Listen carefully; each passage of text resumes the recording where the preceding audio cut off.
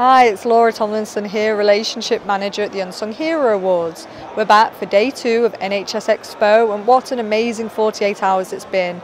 We came here with 3 objectives, and I feel that we've not only reached those objectives, but we surpassed them on the first day. So today has just been a wonderful, relaxed way to continue to meet people and generate a really good buzz around the Unsung Hero Awards.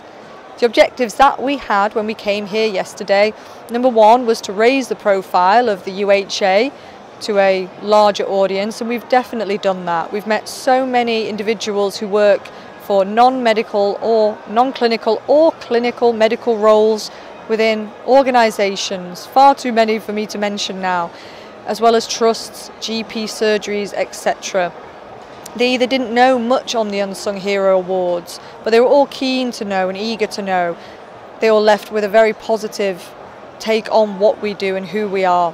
And then objective number 2, which leads on from objective number 1, was to raise our nominations further, and that's for the 2020 awards. Well, I'm sure we've done that. Everyone that we spoke to, they all knew that one person or team of people who they would put forward for an Unsung Hero Award. And then thirdly, as we are a community interest company and we do rely on corporate sponsorship to fund the UHA, we've been spending time with our existing sponsor, Cerner. Cerner have been on board now for 2 years with UHA.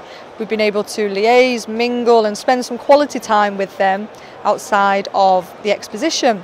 We've also had interest from brand new companies, so there's a lot in the works and a lot to be excited about.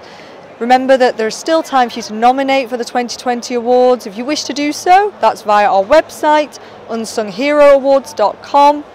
The nominations close on the 30th of September. Best of luck.